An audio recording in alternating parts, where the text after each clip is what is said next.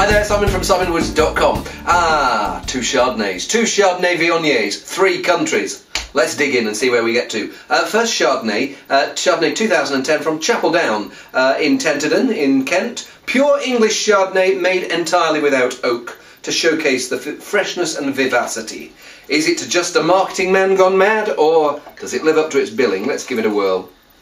First thing I noticed, well, 2 things. First of all, it's pale in colour, but it's pale and interesting. I stick my nose in, and sometimes you stick your nose in English wines, and I had a sparkler from these recently. I stuck my nose in and I thought, oh, it smells of just that little smoky elderflower under ripeness. Well, I stick my nose in here, and I think it smells of unoaked Burgundy, actually. It smells of a lighter Macon, almost, rather, southern end of Burgundy rather than the northern end.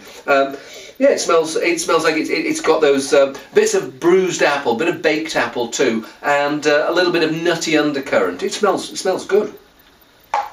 Well, if there's anything English about it, maybe it's that slight, the acidity is fresh and juicy, maybe more bracing than a Macon, but certainly not one of those that has you wincing.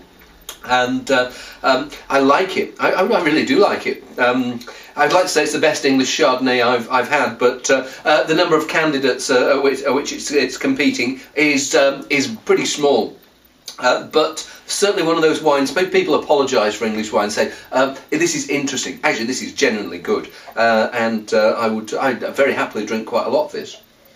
Yes, please. Okay, next 2 are from Chile. So the first one is Chardonnay, 2009 Chardonnay from Lleida, and it's Santa Rita's. Weird thing is Medalla Real. I never quite know the pecking order for Santa Rita. So this is Santa Rita Medalla Real Gran Reserva Chardonnay 2009. All the names will only just about fit on the bottle. But what does Gran Reserva mean in this case? I don't know. I think it's just one of those silly things that marketing people put on to try and impress gullible wine buyers. Big difference between this and the one before, both in colour. I mean, this has got a very golden, almost orangey tint. I'm just wondering if it's looking old before its time. Second, in terms of intensity, this was all about bright and spring-like. This, the Santa Rita, is really quite buxom and forward and really quite old-fashioned. The weird thing is, I think of Lleida as being where some of the more subtle Chilean Chardonnays come from. This is like a slightly old-fashioned, big, rich, oily fruit cocktail type of Chardonnay. Doesn't smell like it's going to be, for me, as good a wine as the one before, but let's taste it and find out. It's a certain style of Chardonnay, very big, creamy. It's got this smokiness from the oak. But for me, it doesn't have any finesse. It doesn't have any daintiness. It really is a bit of a bruiser for Chardonnays. And every so often you want a wine like that, but I was expecting more. I was expecting more freshness and life and grip. 14.5% alcohol also says to me that maybe, yes, okay, if Lleida is supposed to be cool climate, well, it's cool. If it's cool, why didn't you pick your grapes earlier? And they'll say, oh, the flavours hadn't fully developed. Well, I don't want those tropical fruit flavours there. I want something that's a bit more bright and fresh. I think that's yesterday's Chardonnay.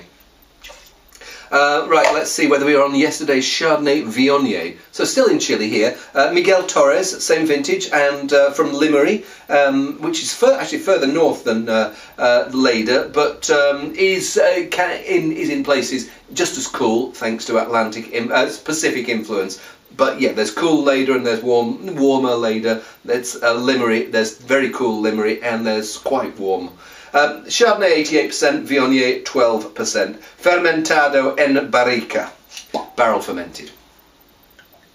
Well, it smells like it's going to be a lighter, more delicate wine. Certainly, it's paler in colour, and I'm just wondering on the Santa Rita one whether there was an edge of not cork, but premature oxidation. Its colour looked old before its time. Interesting. Both of these wines, if they were mine winery, I'd shove them under screw cap, because both the areas for me, freshness is the thing, is the key. But here I do get the freshness. But again, I'm just wondering whether in terms of cork character, there is something about the cork that is dampening down the aromas here. If you get those corks that just strip off maybe the grace notes, if you want to call them, the top melody line. So you're getting 85% of the full wine, so it's still okay, but not quite as the winemaker intended. So I don't get any of those exotic Viognier characters coming through. I do get the freshness, I do get a bit of light apple flavour, but let's taste it and see.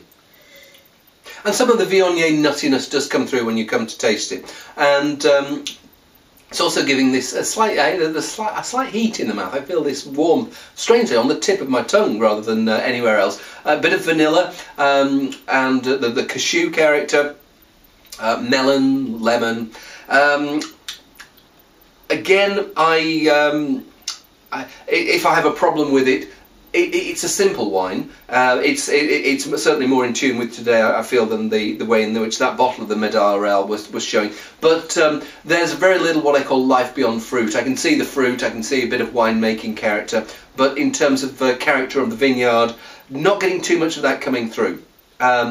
So reserving judgment. Interesting that they're on 2009 of this. I would have, we're in sort of well, March 2012 here. I'm wondering whether they should be on at least a 2010 and maybe even 2011 vintage. Okay, final wine, which Chardonnay Viognier 2010. Not in Chile now, but in Australia, the Clare Valley with Wakefield 80 acres Chardonnay Viognier. Find myself having a love-hate relationship with Wakefield wines. Some of them I think are absolutely delicious. I remember the last one I had was, yeah, the basic Cabernet Sauvignon was, you just thought, oh, yeah. And this one I find on the slightly jelly side. Not genocide, jelly side. It smells, yes, it's got that slight confection edge. Can't say I noticed too much, again, of the exotic Viognier character. It smells like it's going to be broad and peachy, but more in tune with what I could think of as a slightly early 90s Semillon Chardonnay blend than a 2010 Chardonnay Viognier blend. It's a decent outdoor, chill it down, get a bag of prawns type of wine, but and it's funny, it smells like it's going to be quite light, and then it has got quite a bit of weight and presence, but in terms of complexity, not really all that much. Decent enough. One of those where I might even have a second glass, but I wouldn't go beyond there, and I wouldn't go out and wouldn't rush out and buy a bottle. It's okay. And but for me, I mean, I'm surprised to find myself saying this, but my favourite of those by a considerable margin was the English one, the Chapel Down, so bully to them. I'm going to go and sing the national anthem, but I'll say see you before I do that, because you haven't heard me singing. Bye.